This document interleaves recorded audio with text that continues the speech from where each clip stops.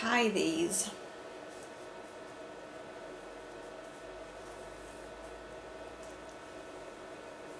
Just seems like a waste of time.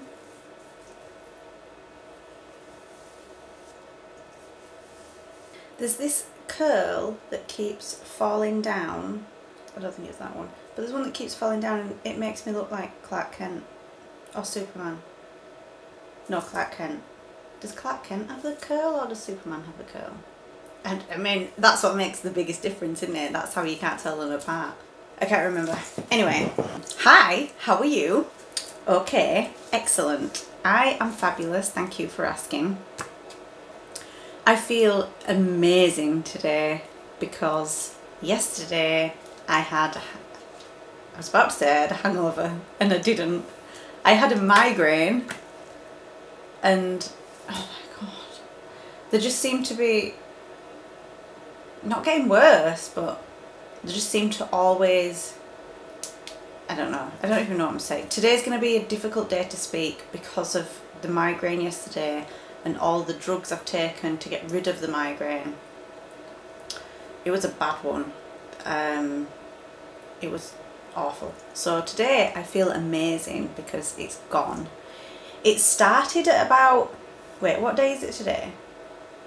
Well, whilst I'm recording this, it's Saturday, and so the migraine was on Friday.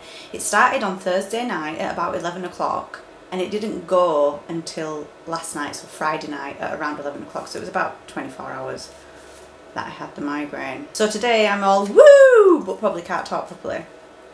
So we'll see. I probably can't see properly neither, which doesn't help when I'm going to be looking at my notes. Oh, my cheeks are all rosy because I went for a run. Anyway, today, this is going to be a long edit. Okay. Today, I would like to give you my best and worst advice. I don't want to give you best and worst advice. I want to tell you what the best and worst advice is that I've ever been given. I'm going to start with the worst because I have some ideas, theories if you will, as to how we handle advice. Okay, so when I've followed life advice in the past, it's always been something along the lines of choosing to not do something. I have been advised against taking a certain route or path. So the advice that I've been given, the worst advice I've been given, I can't remember like specific, like people give you, you know, like snippets and nuggets of like quotes and stuff like that that give you good advice. I can't think of the word. I knew that I wouldn't be able to think of words today. People have given me advice on things, and in my opinion now looking back on it, it was bad advice. So I was advised to not go into acting when I was younger. I was advised to not apply for the police force. I was advised to not go into forensics, not go into archaeology. And in my naivety at that time, I just assumed that they were telling me these things for good reason, and that was, you know, these people generally were older than me, and so I thought, well, they clearly know what they're talking about, and so I won't do those things. And that now I see was bad advice. They were opinions which I took as advice. So the reasons that were given, acting isn't a stable career, forensics don't get, so it was crime scene investigation. Crime scene investigation doesn't get paid a lot, which it didn't even matter to me. I just wanted to do it, but then I was advised against doing it, and so I thought, well, don't do it then. Don't go into the police force because all you do is do paperwork. Don't go into archaeology because there's no jobs and you don't get paid much. But again, it was, I should have dismissed those things and thought, but I want to do these things. It doesn't matter about the money and the jobs and the what have you. I should have just followed my heart instead of listening to the advice of these people. So like I say, there's no specific piece of advice. It was just, I don't really know if you'd class it as advice that these people gave me. like I said, it's more of an opinion. But they were advising me on what to do, I suppose, so it fits as advice. But I wish that at that time I'd had the confidence that I have now to say, whoa, I don't care what you say. I want to go and be an archaeologist and not make any money. But I didn't. There is also an element of when people give you advice like that, of them projecting their own fears onto you. So for instance, when someone advised me, when the person advised me to not go into acting because it's not stable, they could have potentially wanted to do something along those lines themselves, but they were too scared to take that chance. And so now they have that fear about those kinds of jobs where they think, well, no, you shouldn't do that because it's too unpredictable. And it's those kind of things, that kind of advice that kind of ruins people's prospects. I mean, I was very young when that person told me to not go into acting. I was 16, and so it was a careers counsellor person at school, so I just assumed, listen to the careers counsellor, they know what they're talking about. And looking back, I shouldn't have listened to them. I should have just done what I wanted to do. And I think it could probably be the person that advised me against crime scene investigation was a tutor at college, and her daughter was, I think her daughter was at university doing a degree in some kind of forensic, I think it was forensic linguistics. And I think she possibly was projecting her fears of wanting her daughter to do well and not wanting her to stay at the level of crime scene investigation and wanting to go further. But then she was projecting that onto us, her students, which is not good because we need crime scene investigators. It's, you know, it doesn't matter that you're not being paid hundreds of thousands of pounds a year. To some people that matters, but to others, if you want to be a crime scene investigator, well then it's not the money. Obviously you need the money from the job, but the pride and the job satisfaction that you get is completely different to the money side of it, if that makes sense. I also think that many of us are guilty of using advice as an excuse. Sometimes we will pick out the bits that we like, that we want to hear, and we will go with that. We'll ignore the bits that might mean we have to make a decision of our own, and we don't want to do that because that makes things difficult. We want to blame, even if it's inwardly, we want to blame someone else for our decisions, and you can't do that. You've got to make decisions for yourself. You've got to take responsibility for making decisions for yourself, because that's life. You can't just go along taking the little bits of this, that and the other and making life easy, because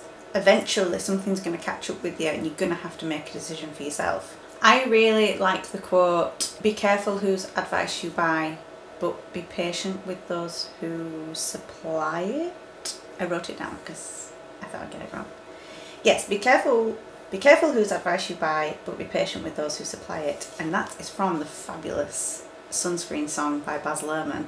And I do actually believe that you could probably just live your life from the advice given in that song. It's amazing. It's brilliant. There's so many excellent things to take away from it. I'm going to link it in this video in the description, because I think everybody should listen to that song and you will always get something from it. No matter how many times you listen to it, you'll suddenly go, oh yeah, why do I keep comparing myself to supermodels in magazines when I am not a supermodel in a magazine? So you'll do that a lot. Unless you're already a supermodel, then maybe you do compare yourself to other supermodels. So I've gone over a bit of worst advice that I've been given, and how we should and maybe should not follow advice, or we should take care of the advice that's being offered to us, and try and don't just take it and go, okay, yes, I'll do that, or okay, no, I'm not going to do that. Take it and think, who is the person that's offering this advice to me? What circumstances do they have in their life that might depend on what advice they're offering me? Because a lot of their fears and anxieties can sometimes come across in the advice that's given. If they themselves are worrying about a life-changing decision at the same time as you, and they're advising you on it, it's not necessarily going to be good advice. I mean, it might help to talk things through with that person, but you should generally get different advice from a selection of people. And again, you don't have to listen to any of it. You can make this decision completely on your own. You are allowed to do that. So now I'm going to go on to some good advice that I've been given. I know for a fact that my Nana Lil gave me advice probably every single day. She couldn't help herself. And I can't for the life of me remember any of it.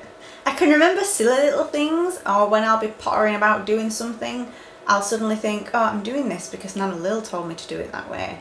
And sometimes it's like little hints and tips and life hacks, as we call them these days, but it is still advice and it still helps me in my life. And so from Nana Lil, one piece of advice that I remember from her, I'm not entirely sure of the origin of this. I did Google it, but there's a couple of conflicting, there's a couple of conflicting instances. That's not the word, but I'll remember the word when I'm editing this later. It'll be very annoying. So this was something that my Nana Lil used to say a lot. Never cast a clout until May is out. And I always took that to mean that you shouldn't hang your washing out until May's over, because the weather could still be shit. It's actually something, well, apparently according to these differing things online, one of them was something to do with farmers, I think it said, but also the meaning, it could mean that you shouldn't put all your winter clothes away before the end of May, which that rhymes as well. We could change it to that and then we'd know what it means.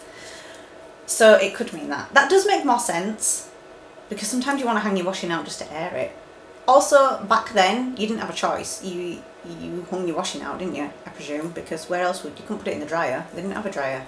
But it always reminds me, if I'm hanging my washing out on a day that's not necessarily a great, today actually, because it's quite cold outside, even though it's August.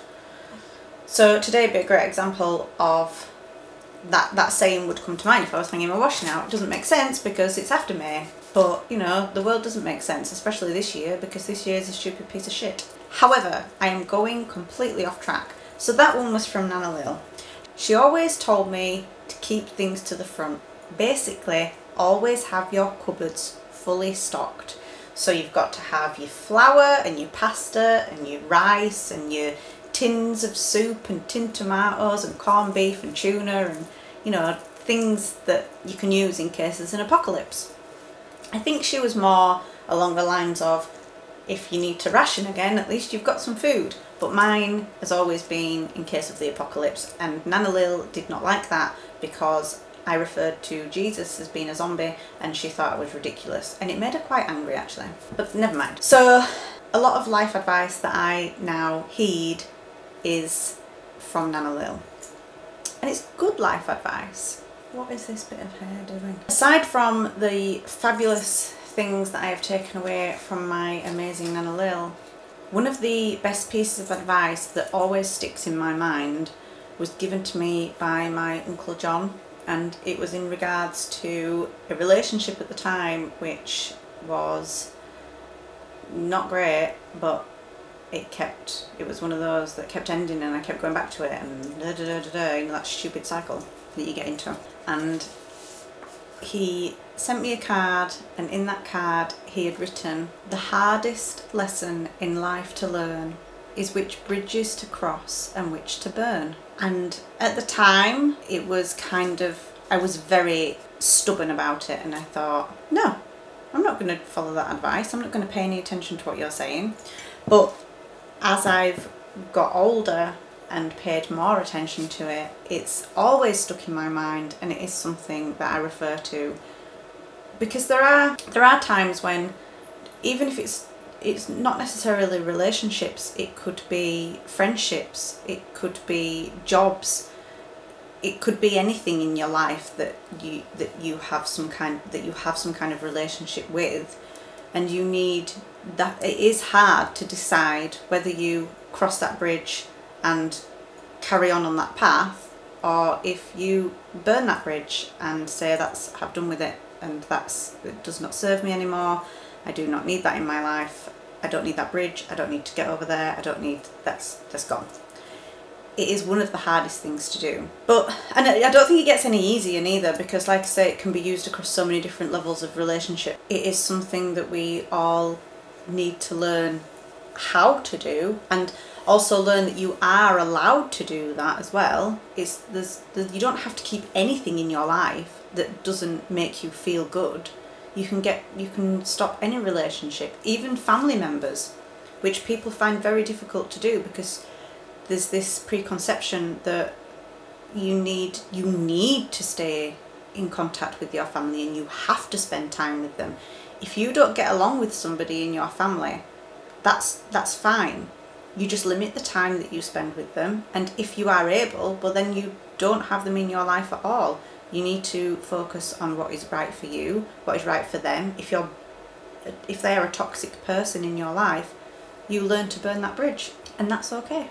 So I hope that I have shed some light onto some advice for you.